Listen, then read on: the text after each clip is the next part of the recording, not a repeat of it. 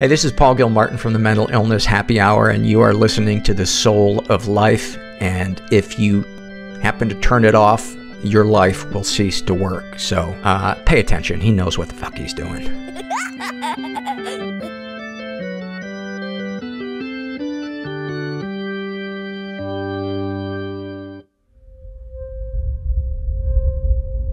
I'm very skeptical of any view that views the body as disposable. If we can just transcend this meat body and get our brains uploaded into silico so that we can live in silico as creatures of pure thought. Today on The Soul of Life, I speak to award-winning science fiction writer Ken Liu, author of The Paper Menagerie, the only fiction work that won 3 awards at once: the Nebula, the Hugo, and World Fantasy.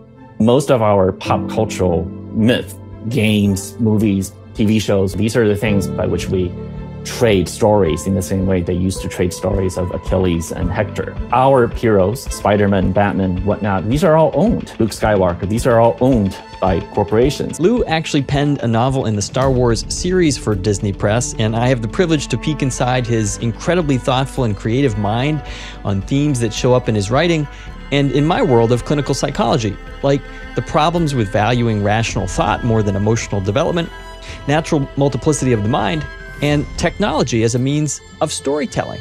There is no such thing as some sort of a value-free rational analysis. That just doesn't exist. But we like to pretend that somehow we can do such a thing, and I think that's deeply flawed. Most of the destructive ideologies of the 20th and now the 21st century were rationalist ideologies. Ken's award-winning fantasy series, The Dandelion Dynasty, part of which is being adapted for an AMC TV show, depicts engineers playing the role of wizards in an industrial-era East Asian setting and style of fiction he calls silk punk. Bamboo, silk, animal sinew, and then it's usually based on muscle power or wind power or water power, kites. Silkpunk is a riff off the popular science fiction genre steampunk. Set in the 1800s early industrial era of steam engines, steampunk authors imagined steam technology taken to extremes of application that never actually occurred. You would just have all sorts of machines and inventions based on steam era technology. It's deeply attractive. Liu is trained as an attorney and worked as a software engineer and has translated many Chinese fiction authors' works, most notably The Three-Body Problem, recently acquired by Netflix with other books for what is thought to be close to $1 billion. Ken says his fiction often projects East Asian history and culture onto the backdrop of the modern American empire, and says our traditional association with Roman history in the US is an artificial rigidity he hopes to bend. We just have a refusal to accept that the story of America includes Asian voices. Finally, Ken speaks about one of my favorite subjects, how our minds and our sense of self or soul is actually a continuous construction process. The person who wrote those stories was a very different person. That author is a stranger to me. I can't possibly write those stories now. I asked Ken to do a little experiment with me and reflect on his own mind's construction process, listening to me read back to him some of his own writing. We are deeply embedded in each other in a way that we don't fully acknowledge. And finally, I wonder if Ken is willing to extend his faith in our connection to one another and the universe to outer space aliens, since I've been really freaked out by the Pentagon's recent disclosure of frequent encounters they have with objects they can't identify. We're just bit players in everybody else's story. That's always how it's going to be. How many more trillions and quadrillions of stories like that are there in the universe? Welcome to episode 18, the final episode in season 3, Ken Liu. You can view the Star Wars universe or the Marvel Cinematic Universe as the modern version of our cathedral, done by many people over many generations. And it's beautiful. It's our collective storytelling done within a corporate context.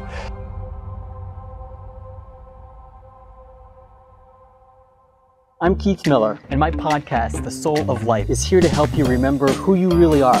I'll bring together people who have gotten off their treadmills. I'll have conversations with athletes, musicians, doctors, scientists, healers, and entrepreneurs to discuss the fascinating edges of our knowledge in neurobiology, psychology, and physics. This is the soul of life. Have you ever been in a position where you know that you or your family member really needs emotional support or marriage enrichment, but you find out how expensive it is to get access to high-quality, out-of-network professionals? Well, I've created the Soul of Life community just for this. At community.souloflifeshow.com, you can join for free and be part of a network of caring and supportive people having conversations that can bring healing to your soul. It's there that you'll find access to psychoeducational courses to deal with stress, anxiety, and relationship conflict. For example, right now I'm offering a 7-week immersive course for couples called Mindful Marriage that walks people through a mindfulness-based stress reduction curriculum I designed that really gives couples in conflict a map towards stability, trust, and deeper intimacy. Just go to community.souloflifeshow.com, check out the courses, and join for free to be part of the Soul of Life community of learners and soul seekers.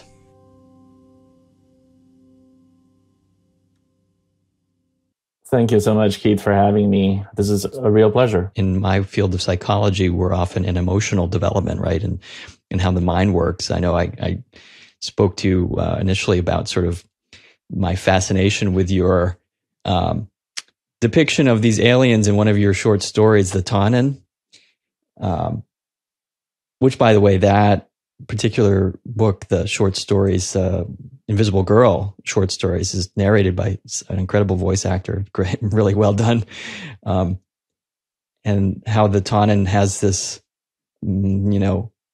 ability to deal with their consciousness and these different selves and remake and redeem them and over and over and over again. And in fact, in psychology, that's something I've spent my career fascinated with, how in fact we, as spiritual beings have this ability to do that. Not all of us tap into that quote unquote negative space. It's interesting to hear you talk about that. Yeah, I think a lot about this question of who we are and what the self actually is. This is one of the oldest philosophical questions, and it's very hard to actually work it out. The way we think about ourselves, if you delve into it a little bit, it's quite strange, actually, the way we think about who we are. Those of us who are parents know this. You watch your kids grow up, and they're different people, really, from day to day. You're always saying hello to one person in the morning and then saying goodbye to that person at night, because they change. The 3-year-old is not the 5-year-old that you know, and who's not the 10-year-old and who's not going to be the woman that she will become. And that happens to us too. It's just that, we inhabit our consciousness ourselves, and we don't really see that.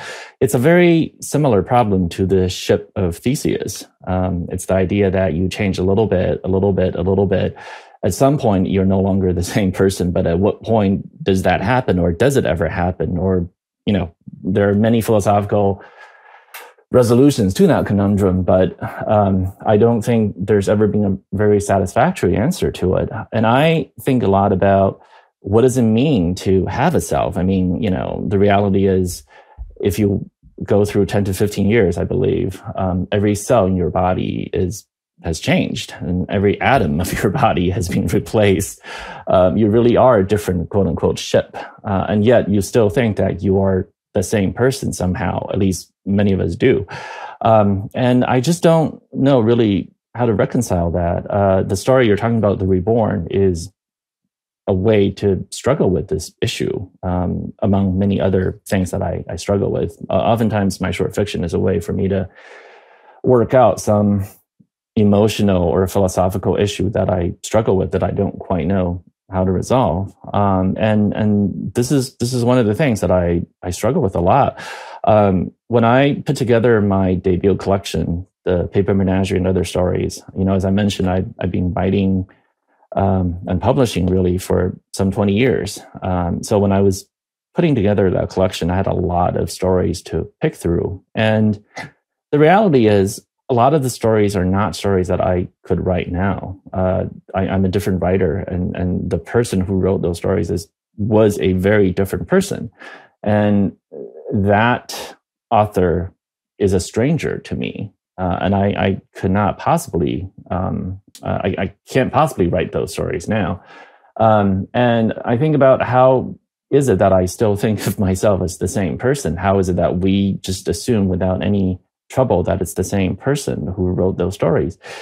So, I think about that a lot, and we don't really question that. We don't think about what it means to change. What does it mean to, and what happens to responsibility? What happens to guilt, to duty, to rights? Right. These are all very complicated questions when you start thinking about this illusion of a unitary self. So that's a great word for it, Ken. That's it's not quite a sea change yet in our field in psychology, but it is really looking to be. It's a turning point over the last 5 to 10 years in neuropsychology of neuroplasticity, and this idea is really coming to the forefront that we are not the same person. That there's no way that we can be monolithic. That's really the old model, but that we have these very distinct parts, and yet there is some unifying core, energetically or physiologically, of course. And your writing really seems to play with, of course, that and time and how we render ourselves, how we are perceived, how time shifts. This is the nature of time. You mentioned you're not the same author you used to be. There was an NPR critic or a review of Invisible Girl, and I think the critic said that this writer paradoxically is writing about a lot of technology. Some of it seems cold, but the technology is cold, and paradoxically, he was criticizing you in that writing as cold. But I wonder, I don't get that sense at all. And anyone who's read Paper Menagerie would, I think, realize that. I wonder if Grace of Kings has also settled that score for those critics out there, that Ken Liu is not somehow a warm, personal narrative writer.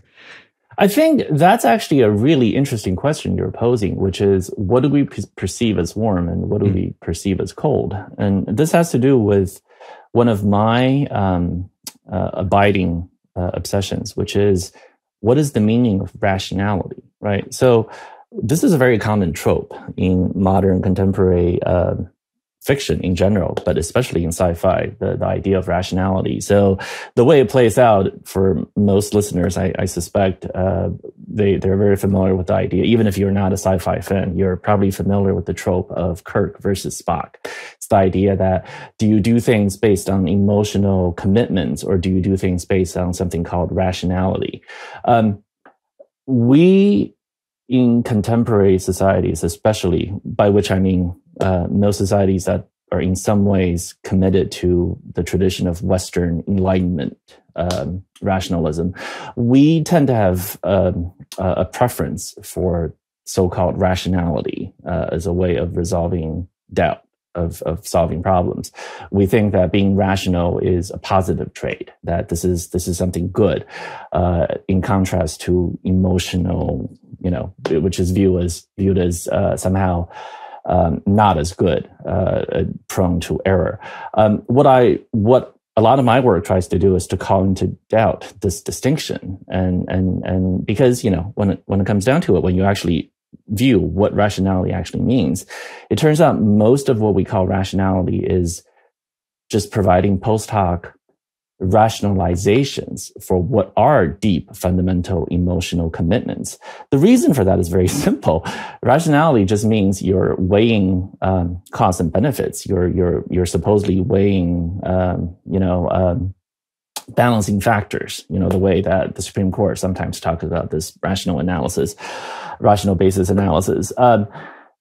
But when you're weighing these factors, you cannot assign a weight to these factors without emotional commitments in the first place. The things that you care about, the things that you think are worth preserving, whether it's freedom or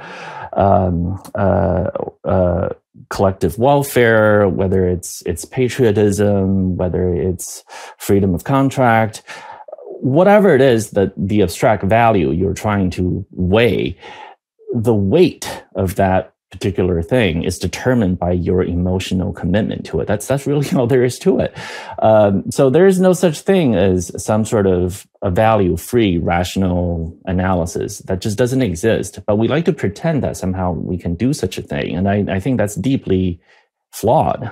In fact, most of the destructive ideologies of the 20th and now the 21st century were rationalist ideologies who disguise their emotional commitments that are deeply flawed in a way that made themselves seem as if they were completely free from questioning. So I guess my point is, a lot of my work deals with the idea that we need to actually reject this obsession with value neutral rationality and to reject the idea that there is such a thing or that somehow rationality needs to be prized.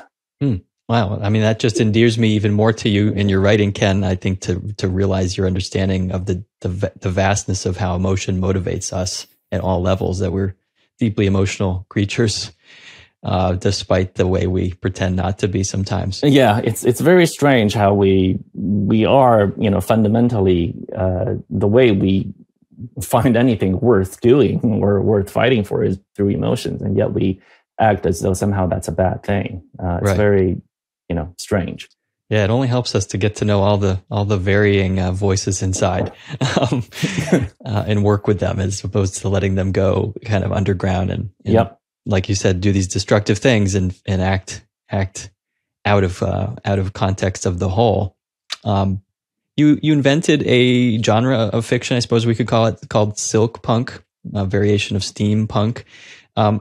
Have we been missing out on Eastern foundational narratives in the U.S.? Is that changing through maybe people like you and others? Please take the time now to subscribe to The Soul of Life wherever you're listening. Give it a thumbs up or write a positive review. So first of all, let me explain what silk punk actually is. Silk punk is not a genre per se. I'm the only person who does it. It's a term invented by me to describe my own fiction. If other people want to use it, that's fine, but that's not what I mean by it. It's yours. Silk punk really is just a term I invented to describe my own fiction. And it is, it's not quite a variation of steampunk as it is an analogous development of steampunk. So what I mean is this, steampunk is actually a very complicated, aesthetic to sort of fully, describe, but most of us understand steampunk at a very intuitive level as it's a form of fantasy / sci-fi writing wherein we take the technology vocabulary of Victorian era England, essentially, and we expand it out and say, what if that technology vocabulary could be taken to its extreme? And you would just have all sorts of machines and inventions based on steam era technology that really weren't developed. But what if we could have a world in which that is the case? What kind of stories could you tell? And it's deeply attractive because I think there's something about modern technology that we find to be deeply alien and hard to understand. A lot of us can open up a computer or a phone. If we open it up, we wouldn't know what to do with it because it's so the components are so small and their operations so specialized that most of us have no idea how the technology we rely on actually works. I mean, you try to give someone a broken iPhone and say, "Can you tell me what's wrong with it?" Most people have no idea what to do. There's just absolutely nothing. You can't figure it out. In fact, most of us have trouble even getting our computers to behave after an update. But there's something about steam era technology that's very different. You go to a museum and you look at these old steam engines and old mechanical contraptions, and you can see how the components fit together. You can visually get an understanding of how it works. It's intuitive. I think that's part of the appeal of steampunk. So silk punk is quite different in the sense that it's not based on Victorian era England technology. Rather, the technology vocabulary is based on classical East Asian engineering, by which I mean something like during the entire pre-modern era, essentially. And so this is a technology vocabulary that makes heavy use of materials that are very important to traditional East Asian construction.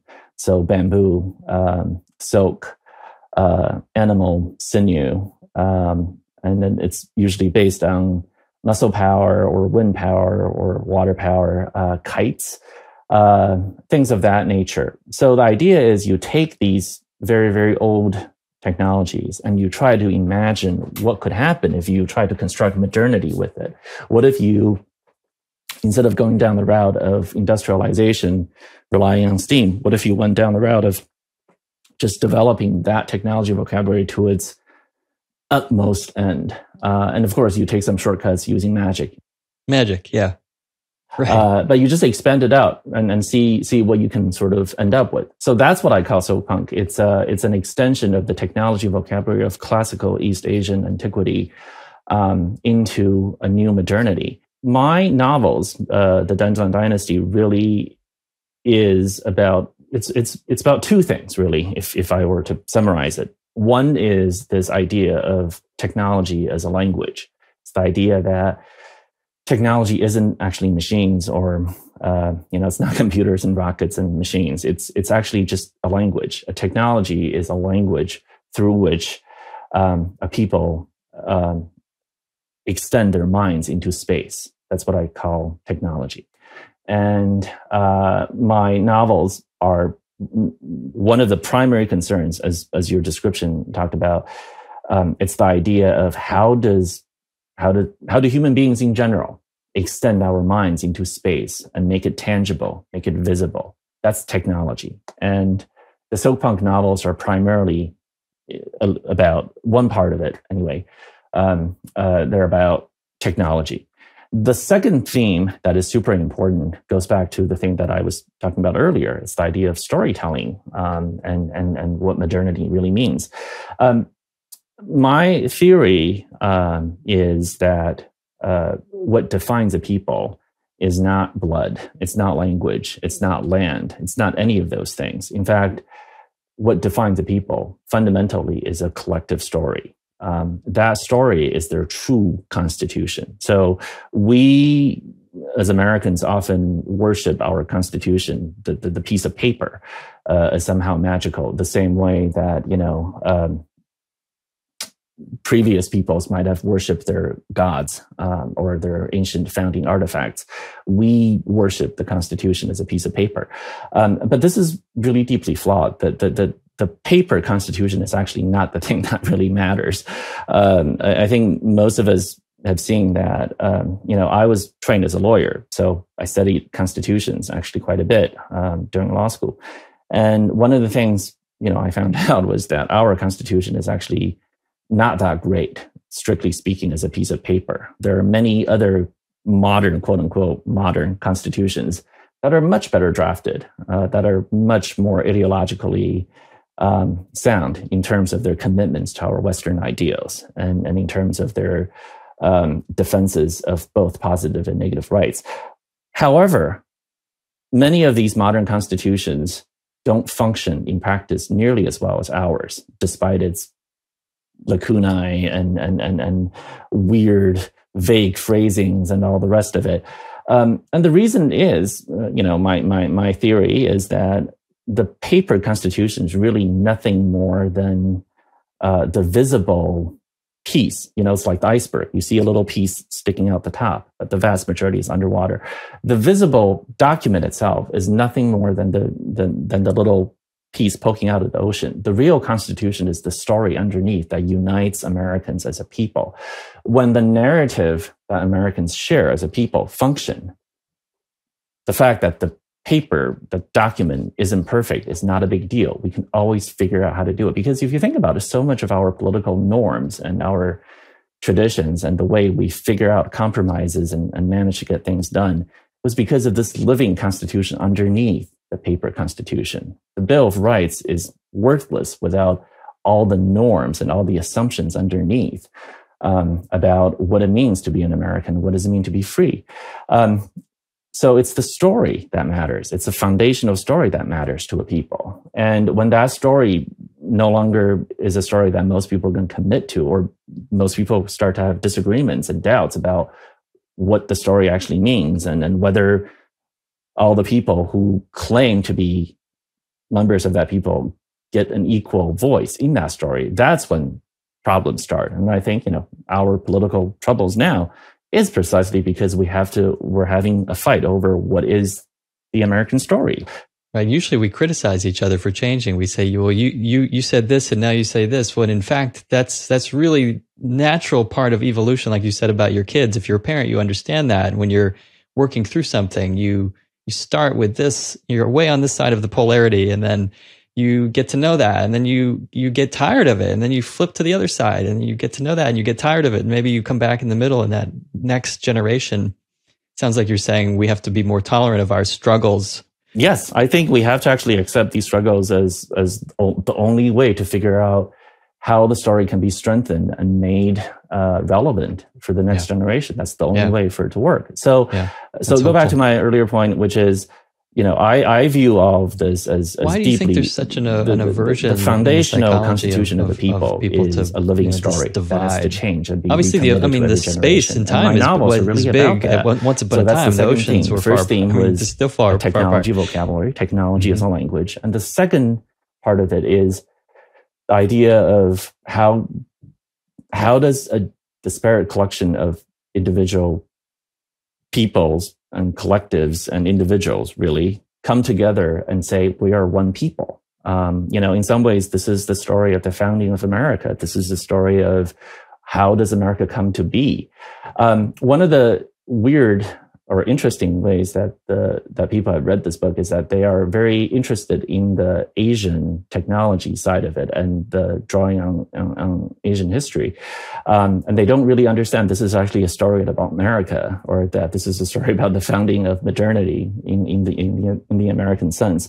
I think that has to do with the fact that here in the US, we often exclude matters of Asian origin as American. We just have a refusal to accept that the story of America includes Asian voices. We have no trouble with a fantasy novel that uses the analogy of Rome to tell the story of America. Many fantasy Roman epics are really American stories. It's just that instead of, talking about the Roman emperor, they're really being mapped to the imperial American empire. That's what it is. You, speaking about melding, you one of your themes that you speak about write about is the singularity, this idea that one day technology will develop so rapidly that it will replace our human development, maybe replace our own genome, and we become more and more one with the machines we create. There was a popular movie in 2014 called The Transcendence with Johnny Depp, Morgan Freeman, Paul Bettany,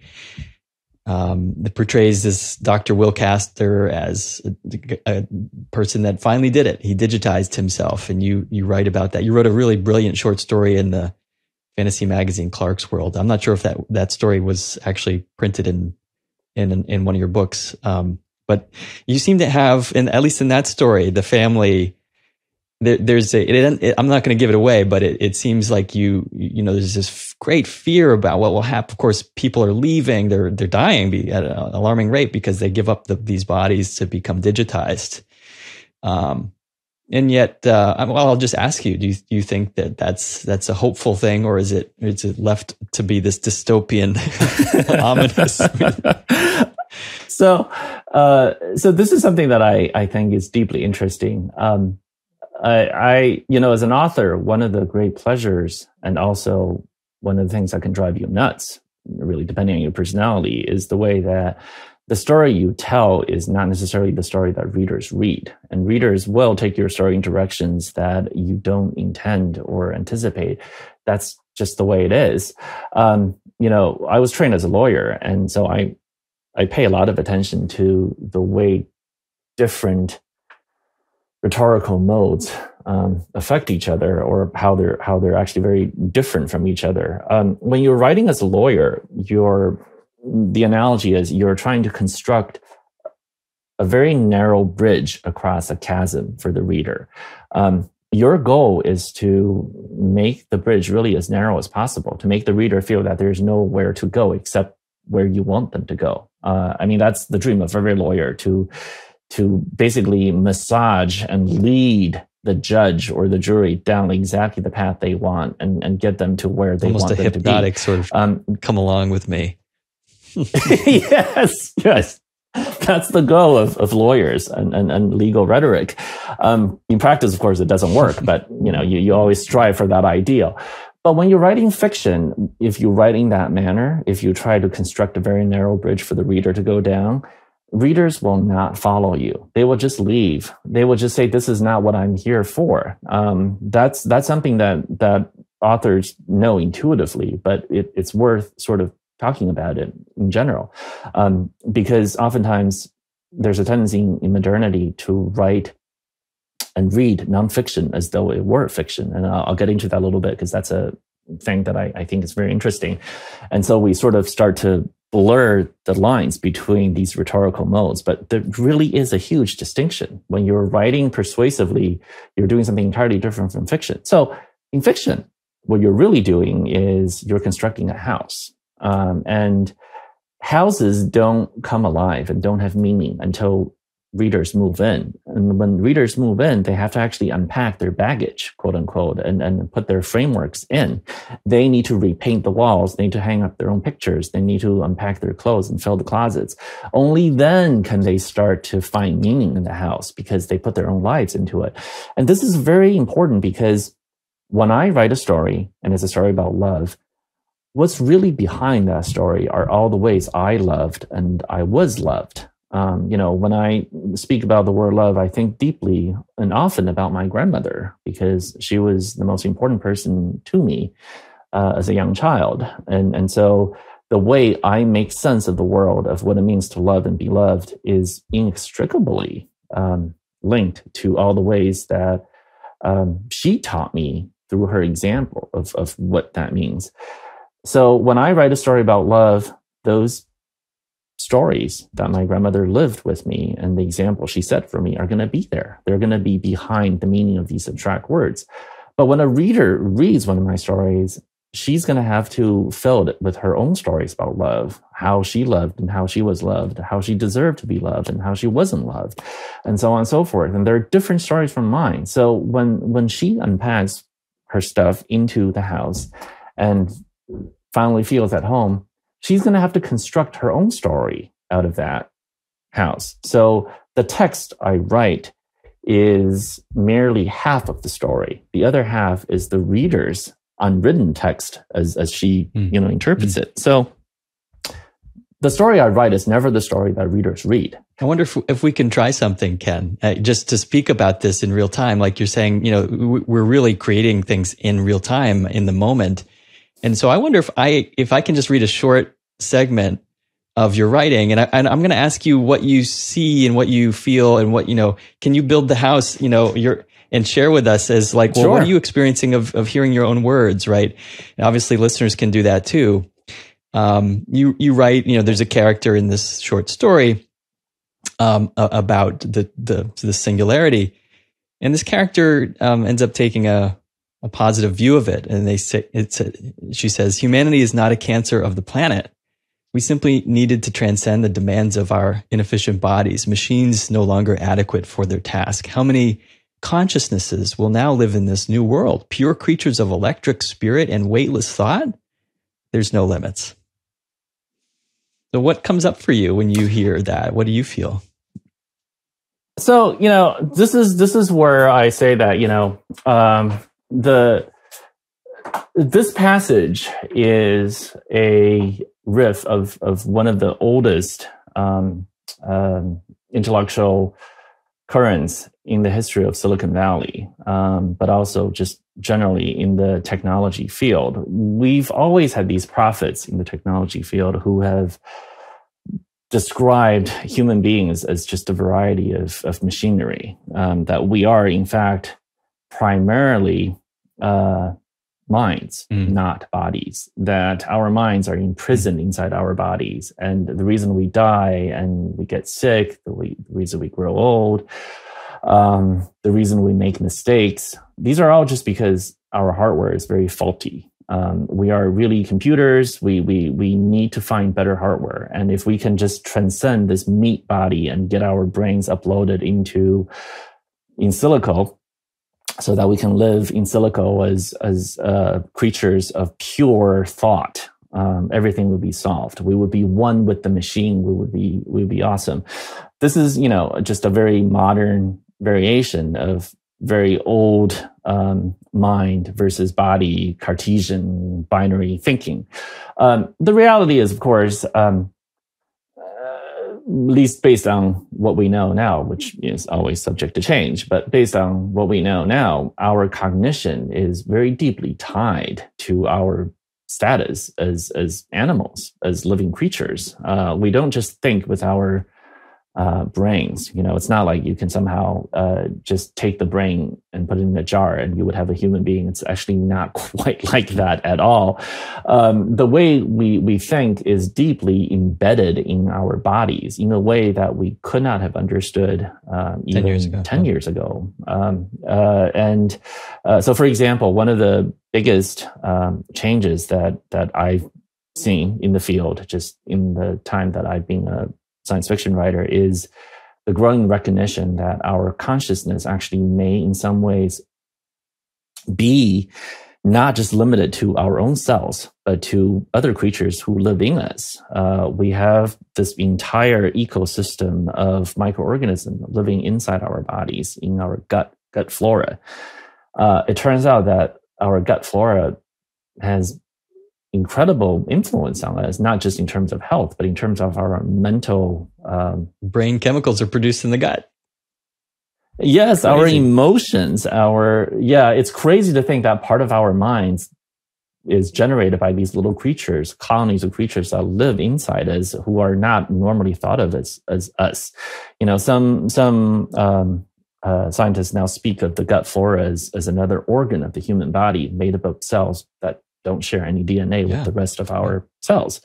And I think that's deeply provocative. It goes back to that whole idea of unitary self. Where does the boundary between the individual and the collective and the world at large lie? Where is the line between self and not self? If you start to think of these creatures as part of you, it's kind of mind-blowing. I had a guest on recently that will come out before your conversation will. Neil Shupin, author of Your Inner Fish, talking about the way the face and the brain is, the gill structure in sharks is responsible for how we are talking and listening to each other. And so we have these, like you said, these beings. So we are millions of creatures.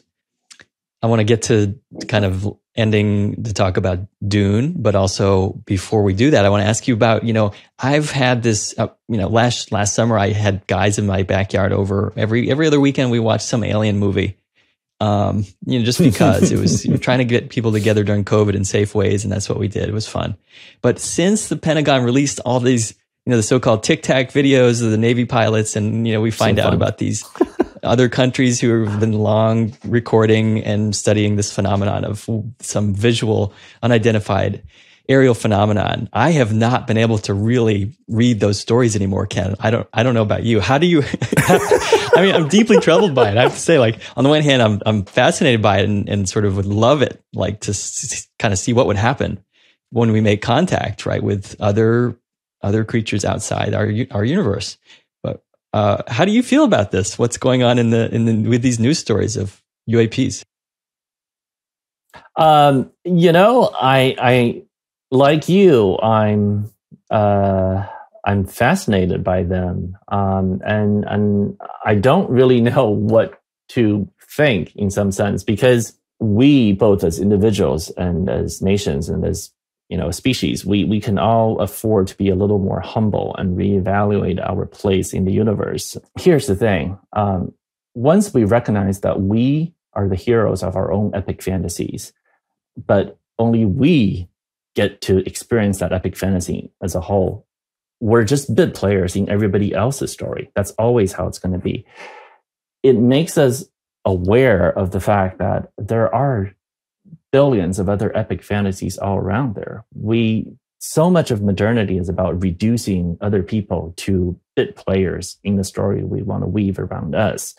The way we criticize people, the way we judge people, the way we think we know their stories just because of one interaction. We are so arrogant as to think that because we are the heroes of our own epic fantasies, somehow that's the only story that matters. But there are billions of other stories, each of them equally as moving and important as ours. And to think that, just on this planet alone, there are billions of stories like that. How many more trillions and quadrillions of stories like that are there in the universe? And to me, it's joyful to think that the world is so full of stories and so full of adventure and grand epics and gods and heroes. I'm going to call you when I'm freaking out. Really,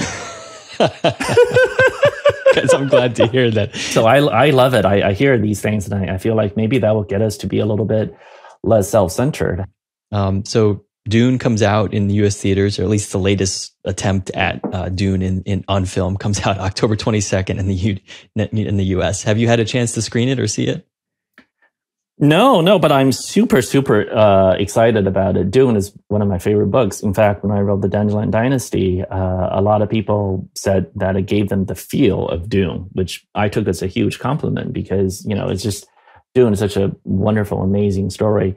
I've heard that the movie is excellent, a better adaptation than any other attempts. So my wife and I are both super excited. Yeah, to see it looks fascinating. People are writing reviews. One person I was reading a review said, "This is a Star Wars killer." Like this is like, we hold Star Wars to be this sort of sacred text, and sacred body in our culture.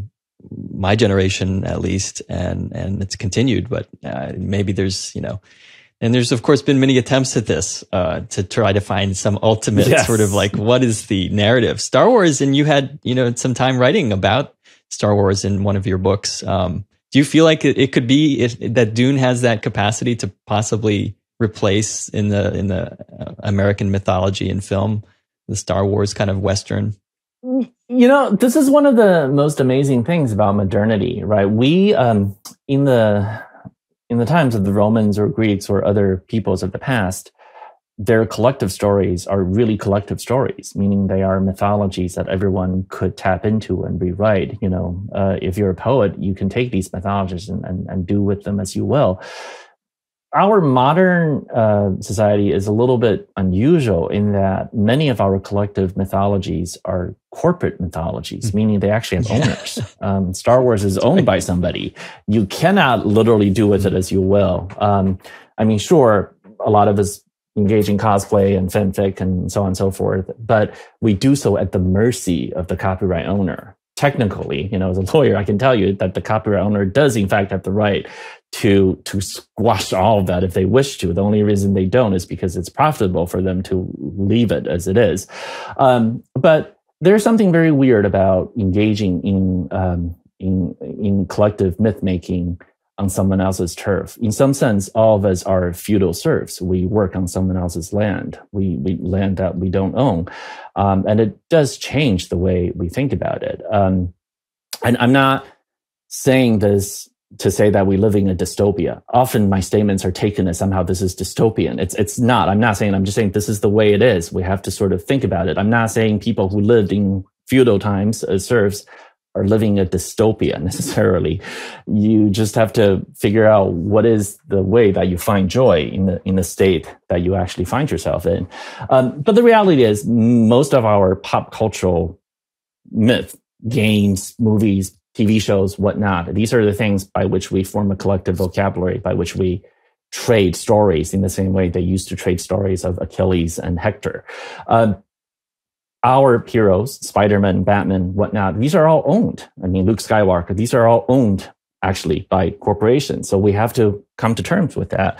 I think one of the reasons why Star Wars has been so successful is both Lucas and then Disney later on have really actively tapped into the idea that in order for myth to have lasting power, they need to have collective participation. So both Disney and Lucas, before Disney, were very careful in terms of inviting the public in to join into the effort of collective myth making. And I actually was invited to write a Star Wars novel.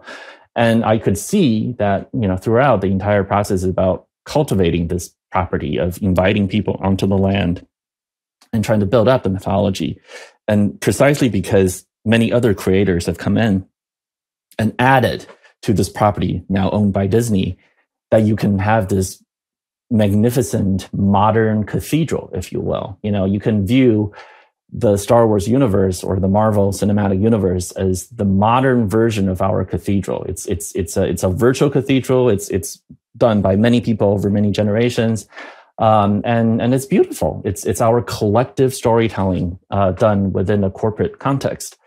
Dune, on the other hand, has not had nearly as successful a history of collective storytelling, collective myth making. I mean, there have been some. I don't mean to suggest that somehow that hasn't happened, but not to the same extent, not to the same degree. So I think in terms of how things will evolve in the future, it's largely a matter of how those who own the rights to Dune will develop and build up on this property. And I think if it can be built up over time by becoming a nexus of collective storytelling, that's how it takes up the status of iconic. Any news of some of your work being released into film? And you have the Veiled Throne being released soon? Is that right?